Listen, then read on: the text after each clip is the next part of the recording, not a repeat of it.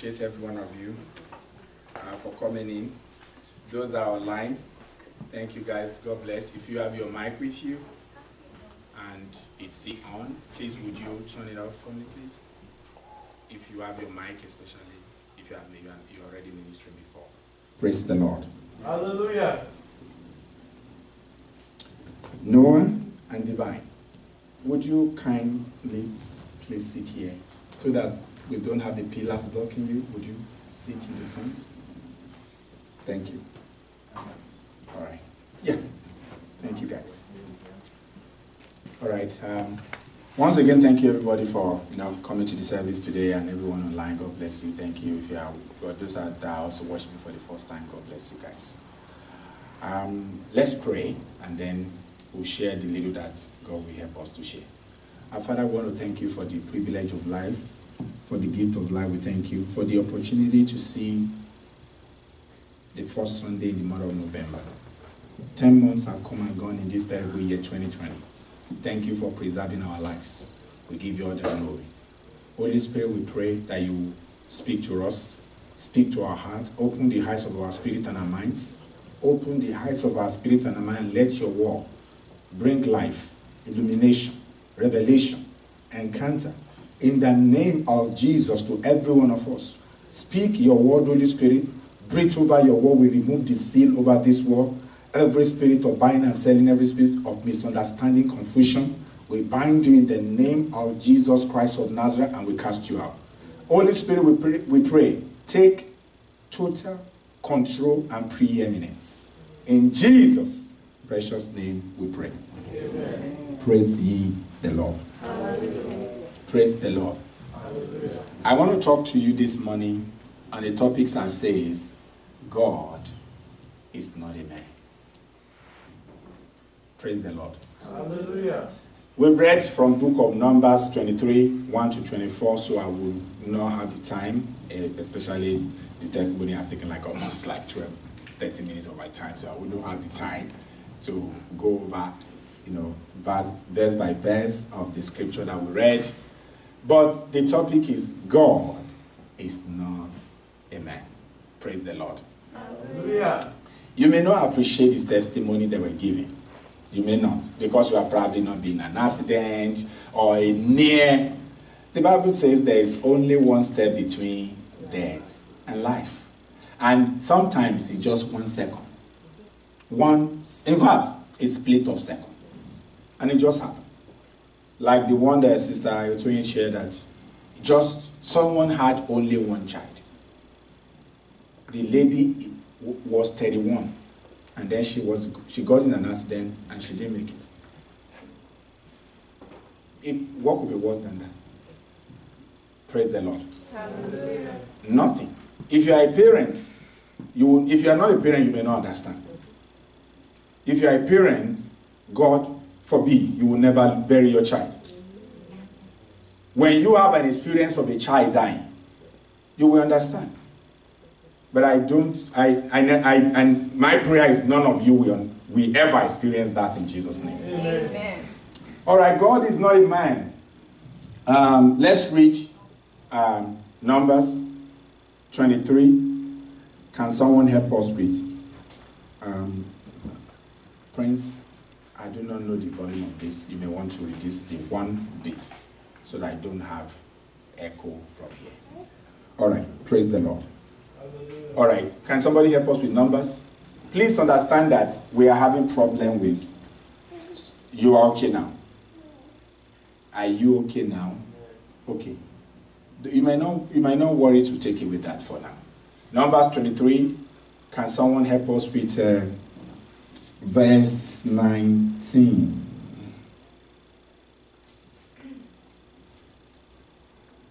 Can someone help us read verse 19?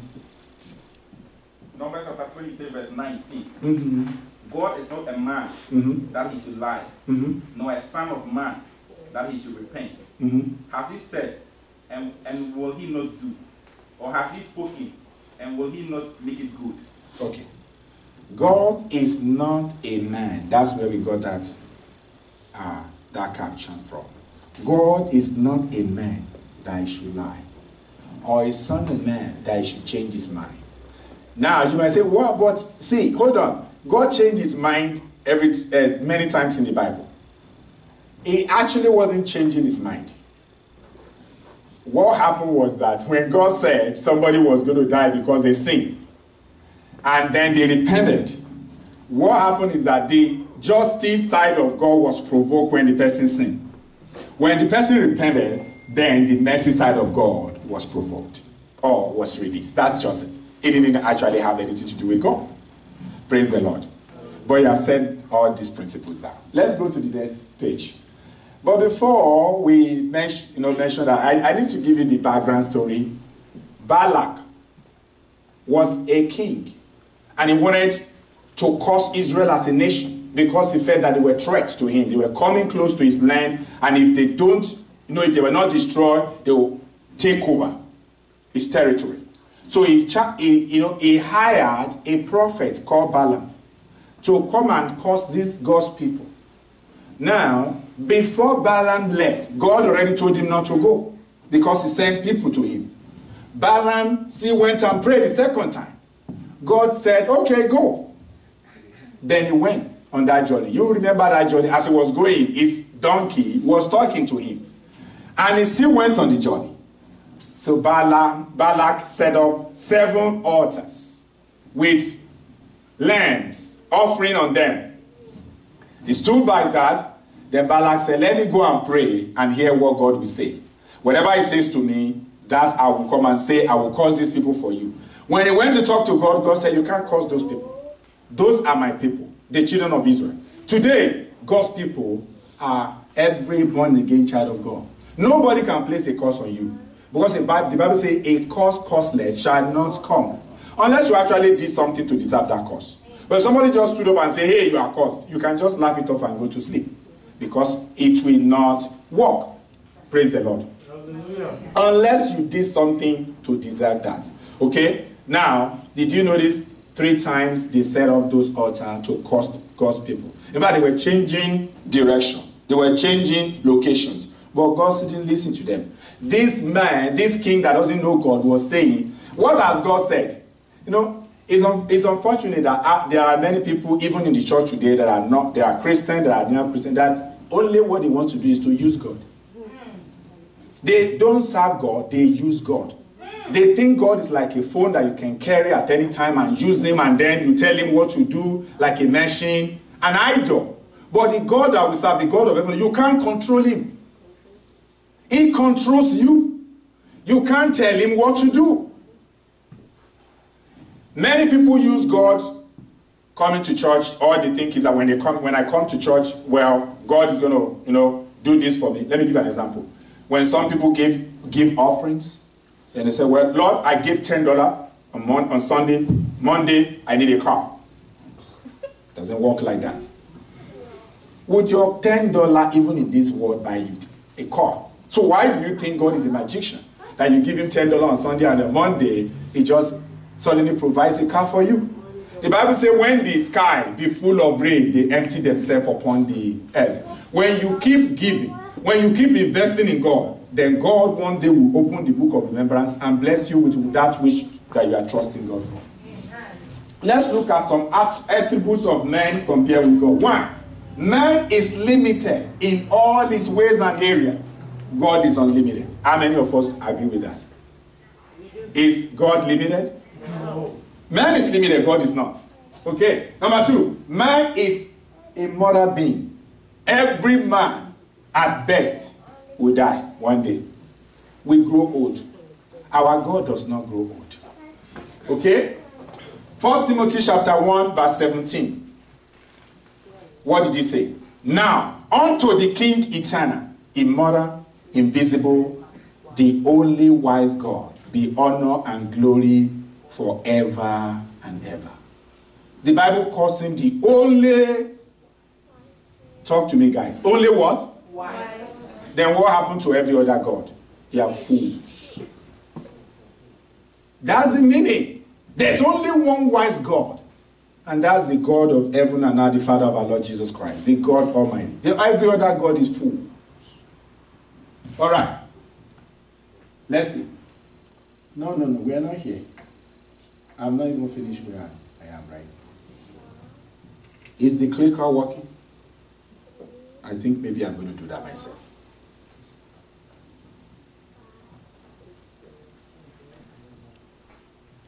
Now you went back to the stuff. I don't think this is working. All right. Number 3. Man has a beginning and no end. But God has none. Is that understood? Man has a beginning and no end. Do you agree with me? How? Every soul of man and spirit is immortal. Is forever. You will live forever, whether in heaven or in hell. You have a beginning, but you don't have an end. God does not have a beginning and he does not have an end. Amen. That's the difference between every human being has a beginning, but we don't have an end. Just so you know, there will be no end to any human being. You can only exist here for 50 years, 100 years, 150 years. When you leave this world, you will be alive in another world, and that is going to be forever. Praise the Lord. Hallelujah. Man is bound by time. Seasons are boundary. God is not. Let me tell you one thing. Man is bound by times and seasons. And you know, we are now in fall. Winter is coming in. God does not walk with time. He doesn't live in the realm of time. God lives in one plane. Listen, everyone. In one plane. It's called eternity. Now, because God wanted to create human beings on earth, he cut out a little bit of eternity and give it to us and say, that's time. Now, there's eternity past, eternity future. In the midst of that, where we are now is what we call you have time. This is the reason why somebody asked a question in Bible study like 2 weeks ago. They said, okay, why would somebody stay in the world and because they didn't accept Jesus, they live for only maybe 200 years maximum. That's all you can live. And then you die. Why would you go to hell forever? You know the answer? One of the very powerful answers is that in the other side, there is no time. Everything is now and is forever. That's the problem. Because you now move to the realm of God where the time does not exist. As far as God is concerned, He's punishing you in hell now, and that now does not change forever. That's the challenge. God lives in the now, but that now is forever. Praise the Lord. Hallelujah. God is omnipotent. Man is not. God is everywhere. Man is not. God is omniscient. He knows everything. Everything that needs to be known, not just everything that may be some knowledge. There are things that human beings and science have not discovered. God already knows. He knows everything about anything that needs to be known and that will ever be known. Praise the Lord. Hallelujah. That's the God that we serve. Okay, I read to you. Please pay attention.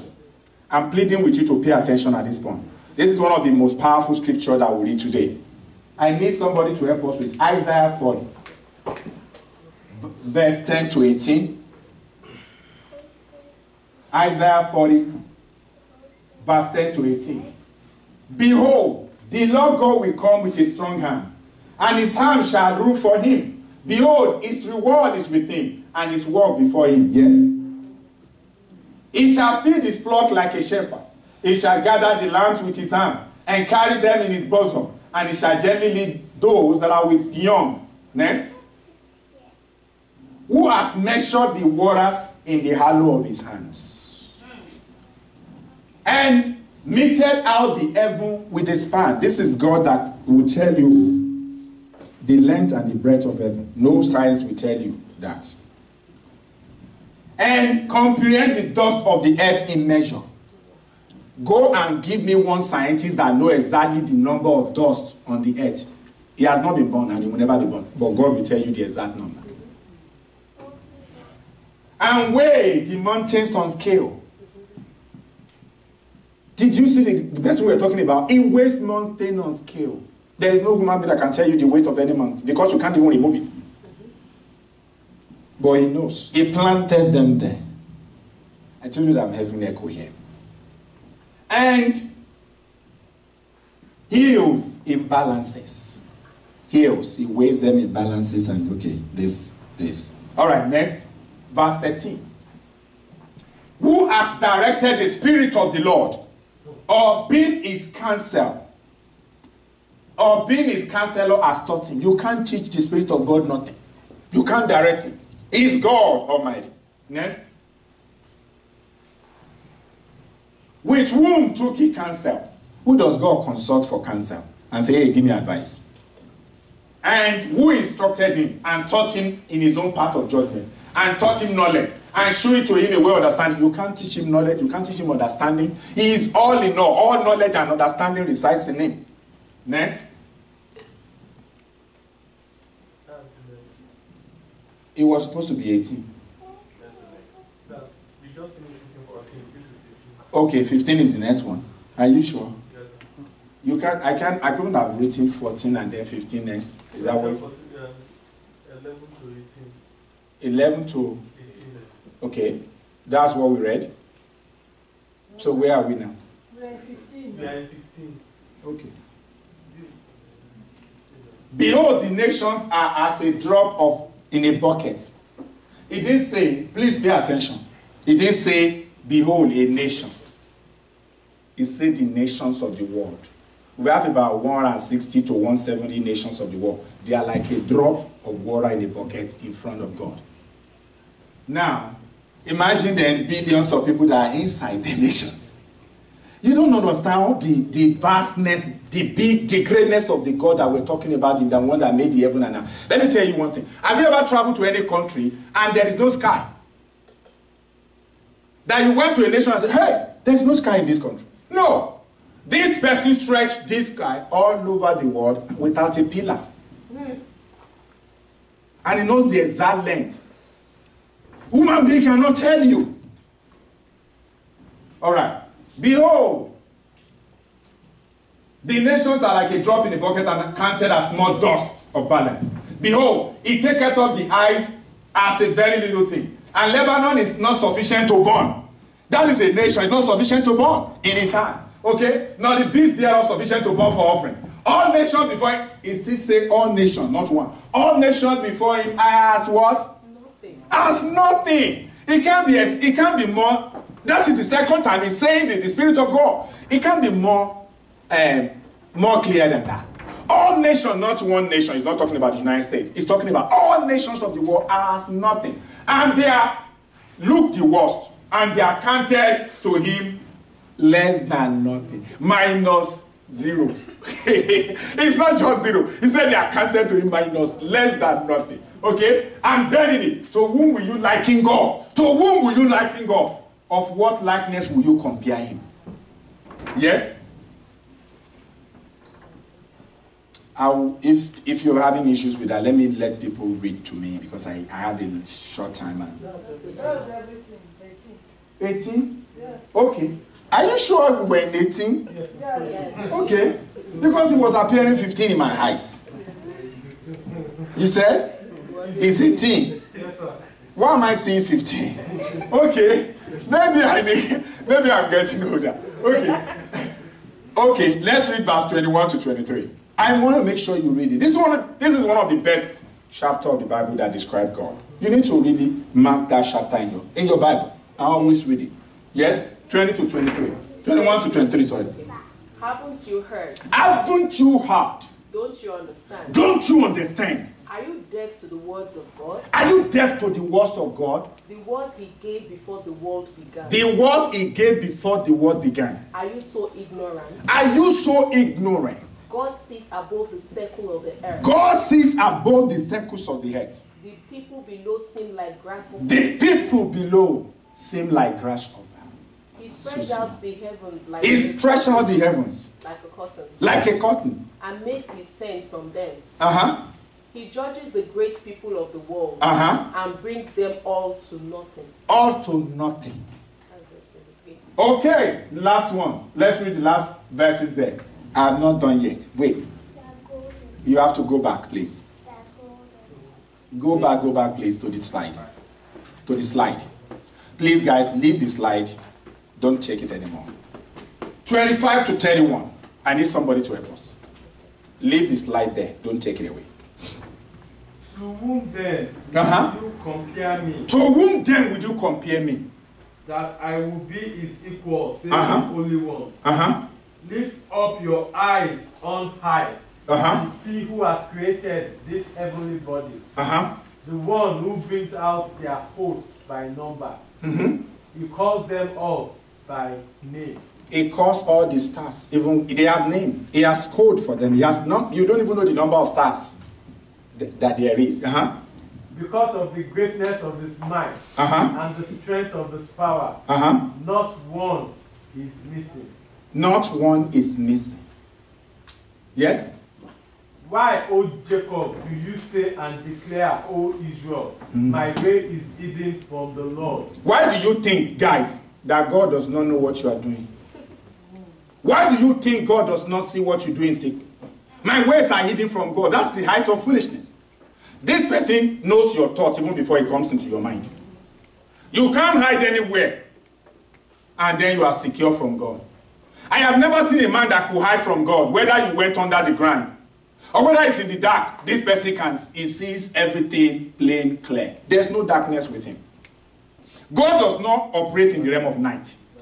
I told you he sits down and everything is now and is eternity. He does not have night and day. Everything is clear before him. Yes? My way is hidden from the Lord, and the justice due. Go to the next verse. Do you not know? Do you not know?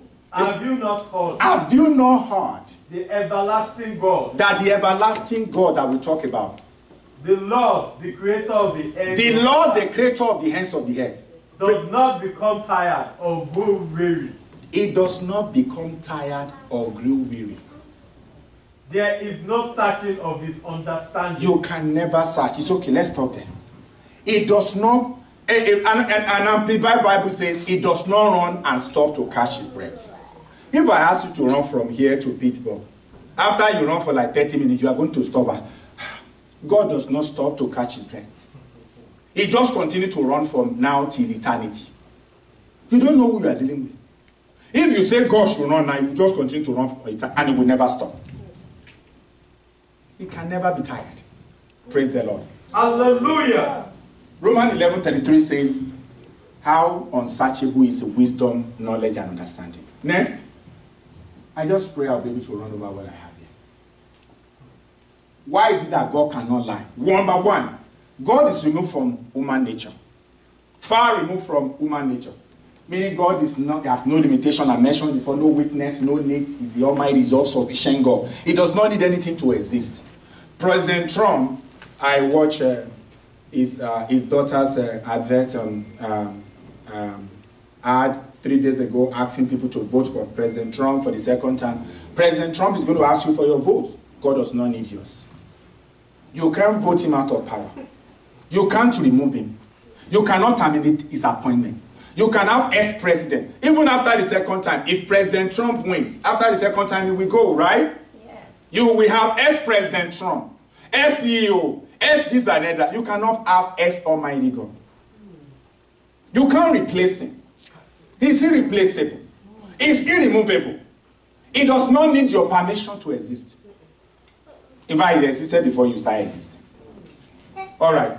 Number two, our God does not have anyone greater than him and who he fears, so he cannot lie. One of the reasons why people lie is because they are afraid. Okay, Sister Esther, if you see me doing this, let me say, because I don't want Sister Esther to know. So she lies to Sister, oh, no, this is what I'm doing. God does not have anybody that's greater than him, so he cannot lie.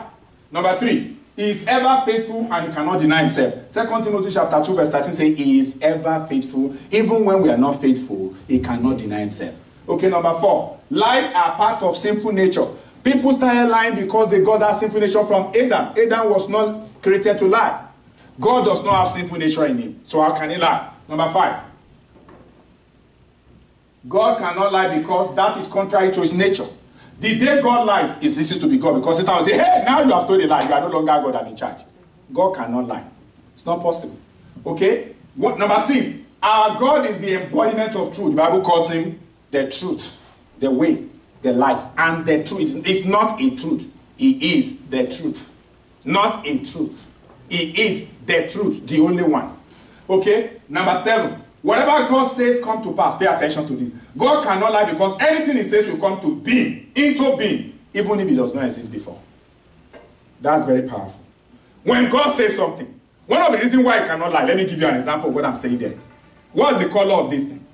Red. If you say, Lord, if the Lord say, hey, for come here, and you are coming, and if the Lord say, what is the color? If I say red, the Lord said, no, it's purple. Before he says purple, that thing turns to purple. That is the God that we're talking. Everyone says, Lord, boy, it was right. Say, no, I said it's purple. Whatever he says is what will be. Praise the Lord. Hallelujah. In Genesis 1:3, God said, let there, you read it wrongly. You need to read the Septuagint version, the real Bible version of that. God didn't say let there be light. He said light be. He didn't say let there be light, like he's asking for permission. He said light be, and that's it. It just be. Praise the Lord. Hallelujah. Let's flip this. Let me ask you a question. God can do all things. Yes. Is that true? Yes. Is it true? Yes. F1. God cannot lie. God can do all things. Cannot lie. God can do all things and God cannot do all things. Both statements are true. God can do all things by ability. He cannot do all things by principle. God cannot lie by principle. He can do everything by ability, but he cannot do everything by principle. Praise the Lord. Hallelujah. You have to understand that. God cannot lie. That's one thing. Praise the Lord. Hallelujah. God cannot justify the wicked. No. You cannot bribe God. Did you see the king, what's the name of the Balak king wanted to bribe God? He set up this, in fact, Balaam told God, I have set up 7 altars and killed 7 rams. What does that mean to God? The Bible says all the animals in the world is not enough for him to eat if he wants, if he's hungry. First, if I were hungry, will I tell you? Praise the Lord. Hallelujah. Now I want to take you to something as we begin to round up because of our time. Let somebody help us. If you want to put it on the screen, it's fine, but you have to be very quick to return back to the slide that I want. Hebrews chapter 6, verse 13 to 18. Please, guys, pay attention to this. Hebrews 6, verse 13 to 18.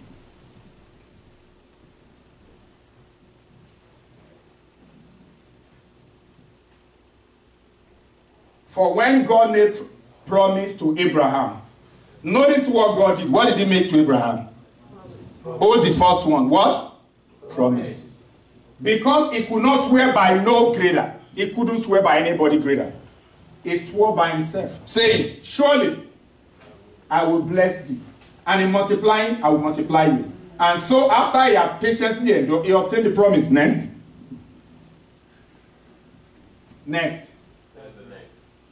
For men verily swear by the greater.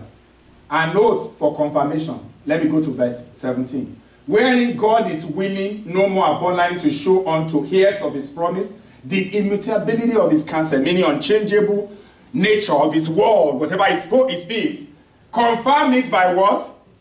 And oath. That by, that's where we go, but by true, unchangeable, immutable things with God, in which it was impossible for God to lie.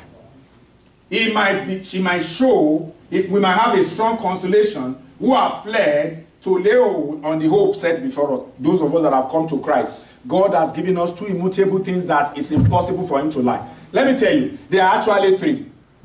In that place that we read. Number 1, promise. Number 2, covenant. Number 3, oath. If you are talking of promise, God can change his promise concerning you. The reason is that every promise of God, even in the Bible, is predicated on your actions. Amen. He will tell you if you bring your tithe, this is what's going to happen, right? You will have your part to play. That is on promise. When it comes to the level of covenant, it is more powerful. And you will discover that God took Abraham through that. He first gave him a promise. Leave your father's house and whatever. Then he moved him to covenant. Then he swore an oath to him that in blessing, I will bless you. In multiplying, I will multiply you. You cannot curse him. It's not possible. Even God himself cannot reverse the blessing. It's too late. Brethren, when God wants to make the best out of your life, if he gives you a promise, it's good enough. When he changes it to covenant, oh my God. Brethren, the Bible says it does not break my covenant will I not break. He said, I will not lie to the son of David. I have found David my servant, with my holy oil have I anointed him. He said, if my covenant with the son and day can be broken, so my covenant with David can be broken. That there will be no day and night. And it's not possible. And that is even less than an oath when God swear by himself and say, if I don't do this, let me die. Let me stop to be God. Praise the Lord. Hallelujah. Amen. Amen. My prayer is that God will move us from the realm of promise to covenant and oaths in our walk with him in the name of Jesus of Nazareth. Amen. Okay, as I round up, let's flip. I just wrote here, God cannot lie about what he has said or what he has promised in his word. Brethren, God cannot lie about what he has said and promised in his word. You better take God's word very seriously. Number two, God cannot lie about what he has promised you. God cannot lie about heaven and hell. God told us there is heaven. God told us there is hell. Brethren, it does not matter what anybody is telling you. God cannot lie about what he has said. God is not a man that should lie, or a son of man that should repent. Number three, God cannot lie or fall because of judgment. He said judgment is going to come. Number five, God said there will be reward to all men. As you serve God, God's going to reward you whether you like it or not. If you like, do the work of God with levity. And do it anyhow you want. You will get a reward. The Bible says we will be rewarded. Amen.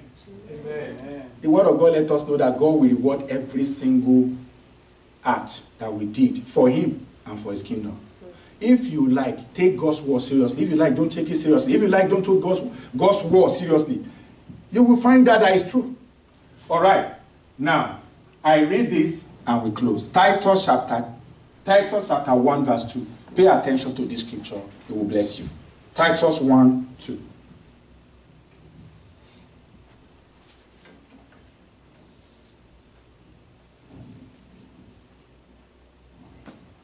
In hope of eternal life.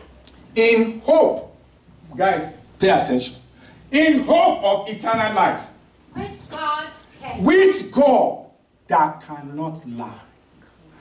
Promised before the world began. Before. This version say before the world began. And that version say before time began. It means I told you God was existing before time. He just called out of eternity and give us a time. There is eternity past and there's eternity future. Between them is called time. God does not live in the realm of time. In the hope of eternal life, which God that cannot lie promise. God promised that eternal life will come through Jesus Christ before time began, before man came. Brethren, that eternal life has been offered when Jesus Christ gave his life for all humanity. So if you have not become born again, you will need to give your heart to Jesus to experience that hope of that promise of eternal life. Remember, I say, which God that cannot lie promised before time began. That is the very first thing you need to do to get into a relationship with God. Receive eternal life into your spirit by accepting Jesus as the Lord of your life and recognizing that you are a sinner. And the hope of eternal life, which God that cannot lie promised before the world began. God is not a man that should lie, or a son of man that should repent. He said there is eternal life is going to be possible through Christ Jesus, and you better take him serious. No matter who is lying unto you, around the whole world, God does not lie. Praise the Lord. God is not a man that he should lie. Praise the Lord. Hallelujah. Mommy was giving an example of one time when the Lord told her that, okay, your son's hand that was eaten by rat and was rotting away will not be cut off. It took about 10 years for that promise to come to pass because God does not lie. Praise the Lord. Hallelujah. When we were going to this house that we're moving into, we're praying about where we're going to move into, and God showed me the picture of the house and the number of the house. And I told my wife, this is the number. That was the number. And that's the color of the house. We've never seen it before. I was praying in this church, in that office. I was not the pastor then. In this office, and one day, Sunday morning, I saw dimes falling down so much. I said, what's the meaning of this? I've never gotten $10,000 in my life in America. About a week later, $10,000 cash was wired into my account. Amen. That was probably the dime that was saved. Brethren, as God promised you something, He will not fail you.